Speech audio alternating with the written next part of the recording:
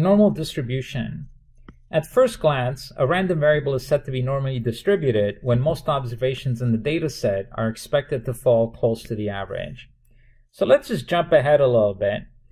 Here's a distribution, and what distribution means is that we're looking at all possible values for this underlying variable. So if you're looking at all possible values, in theory, it could go as low as negative infinity and as high as positive infinity. So that's your distribution. All possible values. Now, when you have a large number of values that are possible, what we like to compute is the mean or the average of all those possible values, and that's what we have right there.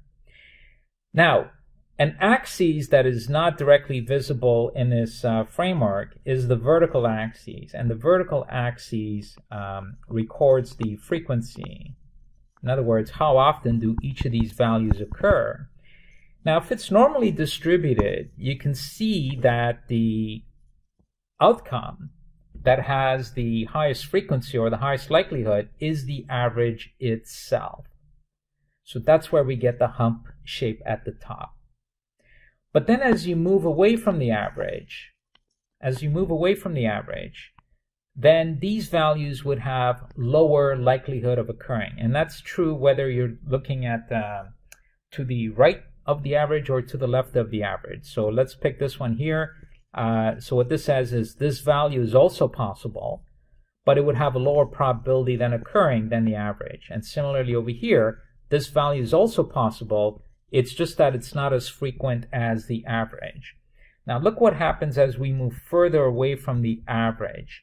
So as you move further away from the average, these values are still possible. They could occur, but now they're occurring much less frequently. In other words, they're less probable.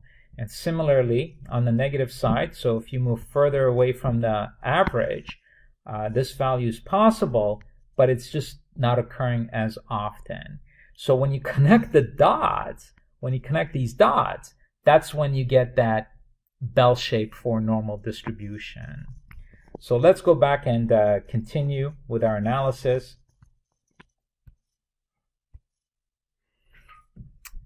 So furthermore, the closer the outcome is to the average, irrespective of which side of the average you're looking at, the higher will be its probability of occurring, and that's exactly what we're saying here.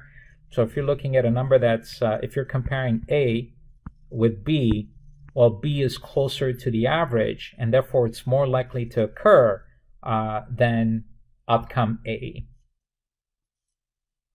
On the other hand, outcomes further away from the average are expected to occur less frequently, and we talked about that.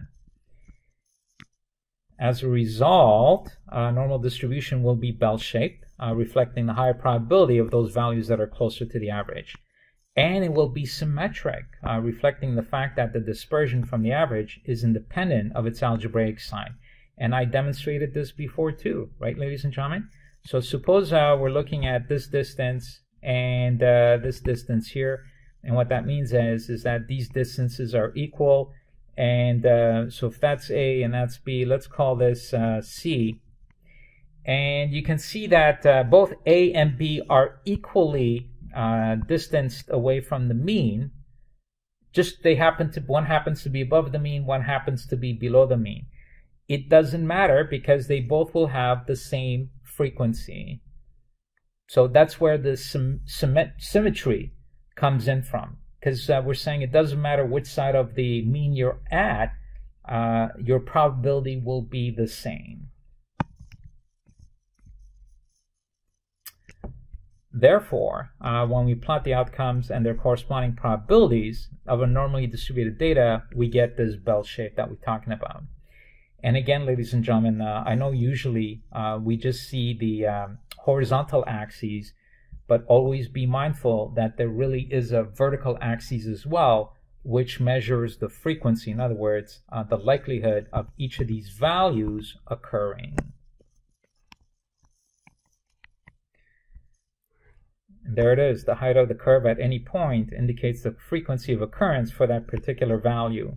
Note again at how the average is expected to occur the most number of times, and thus represents the peak of the bell shape. And furthermore, the area under the curve between any 2 points represents the probability of an outcome falling within that range. So what does that mean? Okay. So area is associated with probability. So since this distribution runs from negative infinity to positive infinity, under this area, it would represent 100% of all possible outcomes, right? Because you're going from negative infinity to positive infinity. That covers everything.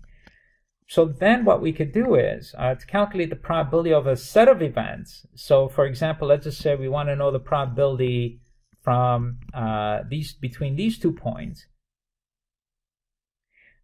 Then we just have to find the area of this point. So if we find the area of the shaded part, that tells us the probability that the outcome will fall within this range. Now, of course, we have a lot of examples following that'll show you how to compute this. But for now, we just need to lay the groundwork. So more formally, a random variable would exhibit the following characteristics in order to be considered normally distributed. So first of all, the outcomes range from negative infinity to positive infinity, as we've seen here, right? 2, the distribution is symmetric, meaning that there's no skew, or alternatively, the skewness metric would be equal to 0. Symmetry would also imply that the mean, median, and mode would all be equal. So this point here would represent the mean, the median, and the mode. And this is something we've covered in a previous module.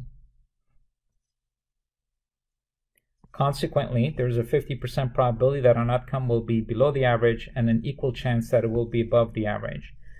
Remember, we were talking about probability as being equal to the area under the curve. So since it's symmetric, this half will have the same area as that half. So therefore, this half has the same probability as that half.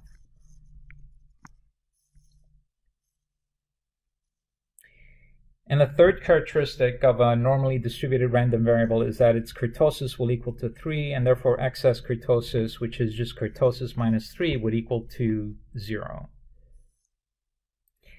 Now, as a result of these characteristics, a normally distributed variable may be completely described by its expected value and variance. And here's what it means, ladies and gentlemen. Here's what it means. This is kind of important. Well, everything's important, right? Here we go.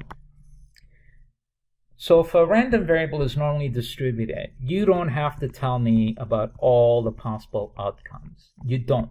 You don't have to tell me all the possible values. All you need to tell me is the mean and the standard deviation. Because if you tell me just these 2 variables, I can reconstruct the entire distribution. In other words, just using these 2 inputs, I can tell you what the probability is of observing all these different outcomes. And that's the beauty with normal distribution, is that it just summarizes the data and just makes it so much easier. And again, as I demonstrated, rather than having to look at each individual value, all we need to work with is the mean and standard deviation.